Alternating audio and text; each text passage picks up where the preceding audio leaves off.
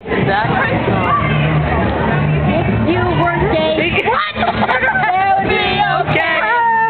I mean, because hey, I'd like you anyway, because you see, if it were me, I would feel free to say that I was gay, but I'm not gay. Dad, please, I'm trying to read this book. What book? Exactly. It's on my arm. Hold on. How do you read it? Your What? I don't know. What? If you were queer. Cut. If you were queer, I'd just be here, year after year, because you're dear to me. And I love you. Well, accept me too.